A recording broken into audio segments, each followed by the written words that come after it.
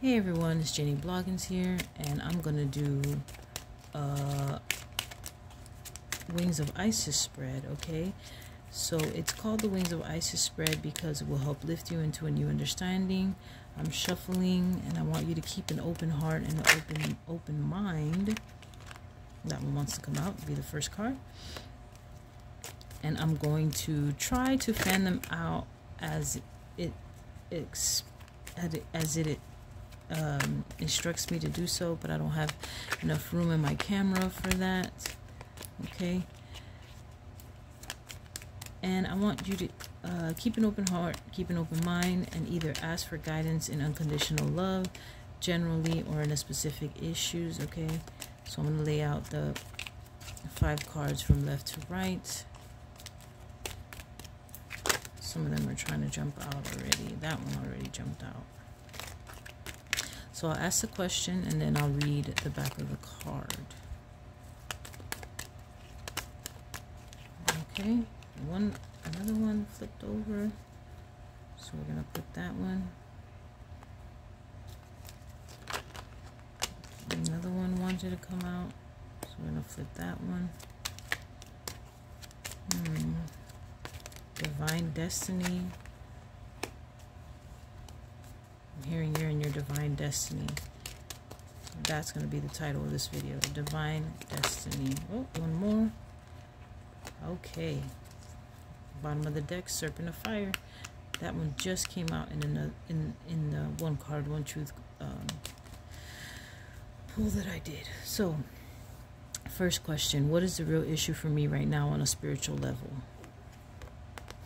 I'm hearing you're afraid, but you're gonna get over that fear. Right? Temple of Lapis Lazuli. So maybe you should look into that stone for yourself.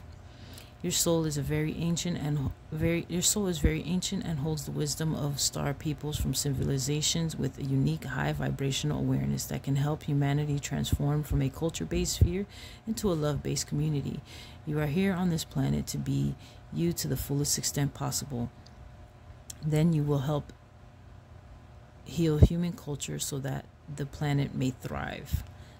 That is beautiful. So what's the next one? How can I best heal that in my day-to-day life? The dark mysteries. The dark goddess calls you to her inner chamber where she holds a test and a gift for you. The test is your willingness to meet and release the fears within that have been secretly holding you back. The gift is freedom, peace, opportunity, and prosperity in all forms. Will you accept her call? Your time for deeper initiation is here. What will the gift or outcome of this be? Proper burial for freedom. There is nothing to be gained and everything to be lost by trying to hold on to that which no longer serves us. Osiris, Lord of the Dead, guides you now to release that which no longer needs to be a part of your life so that you may be free. Okay, sorry I had to take a little break, handle something real quick, but I'm back now. So number 4, what is the biggest challenge or opportunity for me to get the best outcome? We have this beautiful card here, and it says, stay true and be in your power.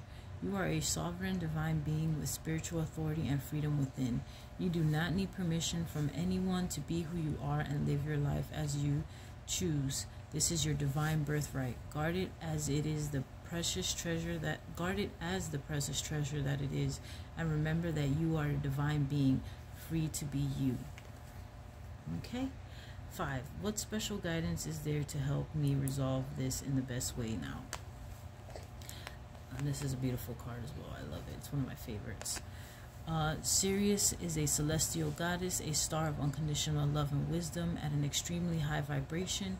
She brings a deep soul awakening, spiritual gifts, and high capacity for divine service.